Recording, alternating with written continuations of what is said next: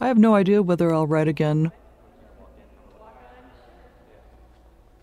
One reason why I left it was because I tend to write about the most ghastly subjects, so it's not just the difficulty in having something turn out right, it's the difficulty of staying with the material long enough to complete it. It's necessary to be emotionally engaged when writing about these topics, so yes, it's exhausting at times.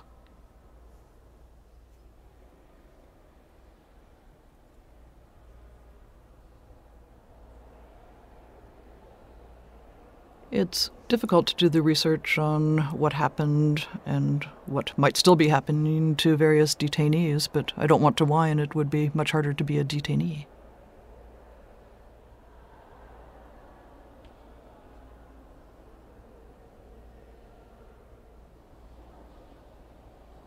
I'll leap away from the word values.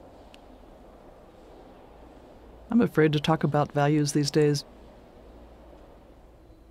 Usually anytime values are invoked, it's to dismiss or maybe incarcerate somebody.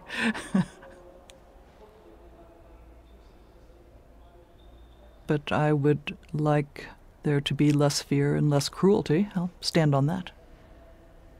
And I'd like to think I have some plain old empathy, too.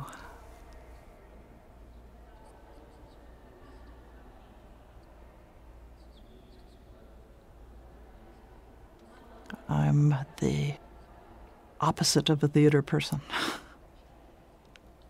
Because I would never be on stage. My work might be like theater in that I hope there's an audience. There's a reason I'm anonymous in my work. I like to be absolutely out of view and out of earshot.